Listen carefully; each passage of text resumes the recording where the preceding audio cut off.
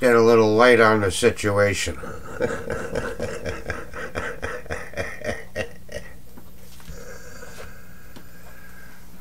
Hi guys, Bobby Gas here. I'm already into the kids' Halloween candy. I gotta buy this stuff the day before Halloween. I can't be buying it ahead of time.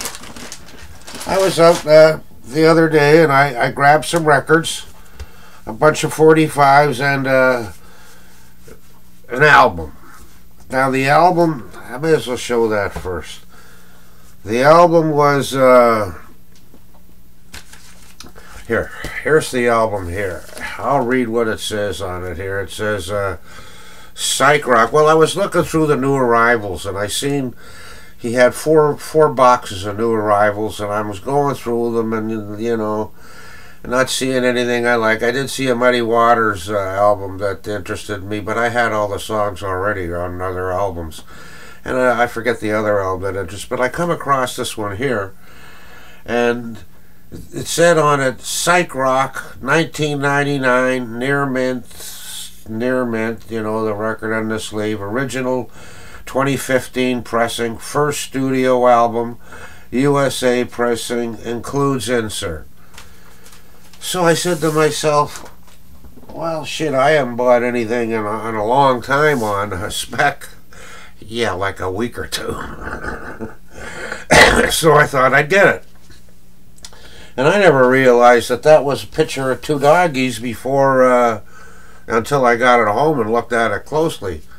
And on the back it says the name of the song on the album, which is Creatures of Space. And it's, the name of it is called Rynar 7. WRYNAR 7. Rynar. Now that sounds like a planet from Star Trek, don't it? It does to me anyhow. And the album, when I took it out, I was looking at this, you know, neat little spaceship thing there, and I pull it out, and I'm looking at it, and what I'm seeing, I don't know if you can spot that or not, but it looks like smudges and stuff all over it, right? And I rub an edge with a finger, and I start looking at under the light, and I realize it's, I don't know, some sort of marble vinyl, right? This side is blank, nothing on it. And that side is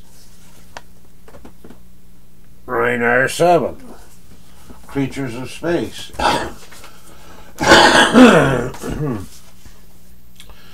So what I did, my turntable's down right now. It's got some static in it, so I gotta fix that.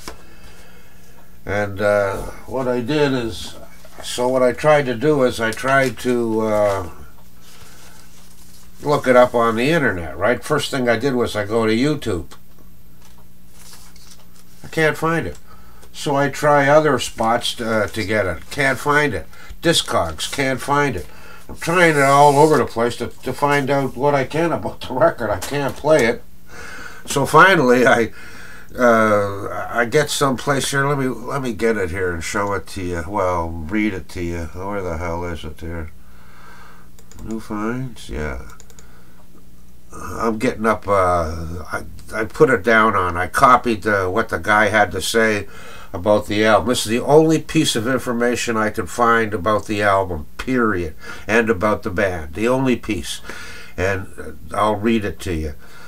So Stevie Ray Vaughan, Meatloaf, Van Morrison, and your stoner uncle's droney psycho jam band walk into a bar.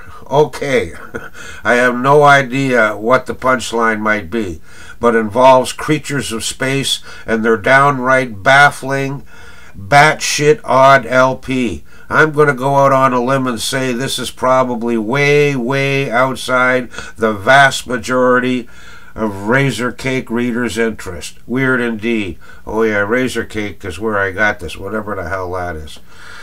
Weird indeed. Yeah, I'm not weird, you know, and so I don't know what the hell I'm going to do with this record. The damn thing cost me, $20, plus tax and all of that, so, Hell, you know, that's what happens. Sometimes you get lucky, sometimes you don't. I don't know. I haven't heard it yet. You know, maybe something really, really far out there is going to really, really please me. And I got some 45s. I picked up this British copy of Rainbow All Night Long on a Polydor label. And that's not a bad song. It's a good song. Maybe I should play a little piece for you here. No, we'll just show you records. I was going to play some of this stuff. But on the flip side of this is Weissheim. That's Ritchie Blackmore, you know, really showing you some smooth, you know, calm guitar work. That's a pretty good song. Actually, they're both good songs. Weissheim and what the hell was the other one? All Night Long. I also got a promo copy of Van Morrison, a record off of his Tupelo album, Straight to Your Heart Like a Cannonball. Stereo on one side and promo on the other. That was $7.99, that one there. I bought this one here. I looked at it.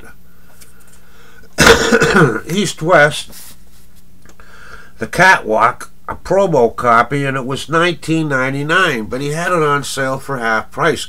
I didn't know. I thought it was $9.99. Does that look like $19.99 or $9.99? To me, it looked like $9.99, so I figured half price, $5.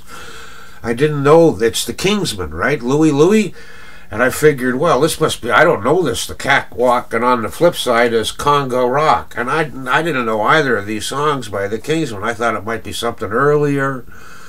You know, I know it's earlier because that's an early East-West label. And I knew it was earlier, so I figured I was getting a score here. But when I took it up to buy it, like he says it was $19.99, and I says, wait a minute, I thought it says $9.99. And he says, I'm not paying no half price, $10 for a 45. I says, I only do that on the internet. He's thinking, oh, well. I said, I paid $5 for it. He says, give me $7. And I still thought it was the Kingsmen. And I figured an early score on a, you know, Louie Louie band's, you know, I figured I was getting a score and I bought it. But this is 1958.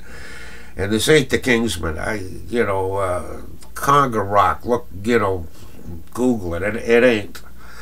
I mean, it got in the top 158, the record, from what I could see and look. But it's not really rock and roll to me. It's kind of, I don't know, what your adults think of was rock and roll in 58, you know. They might put it on the record player at a dinner party some evening, right? Thinking it's rock and roll.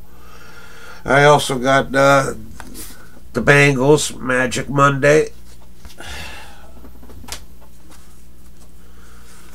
Joe Walsh, Mother Says. I've seen Joe quite a few times. I guess the first time, 1970, might have been 69. Seen him with the James Gang. Then on his own. Colin James, Voodoo Thing. That guy plays my bar, right? He's a Canadian sort of rock blues guy, right? Good guitar player. He's played my bar a number of times. Although I think this month he's going up to the big Casino-Rama, or one of the casinos. He's playing a big venue. You know, you work where you can. Look what they done to my song, The New Seekers. Look what they done to my song, Ma. Oh yeah. On a repress label, the old Columbia Hall of Fame labeled Wabash Cannonball by Roy Acuff and his Smoky Mountain Boys. Yeah, that's a great tune. I like the country. Nazareth, This Flight Tonight, and Go Down Fighting.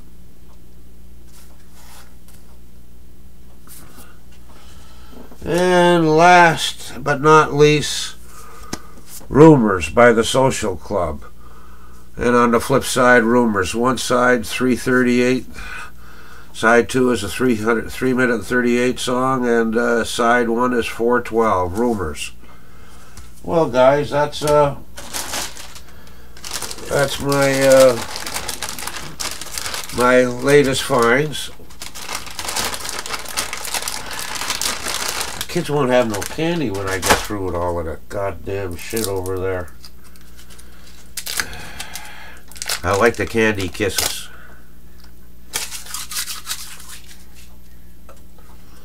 Later.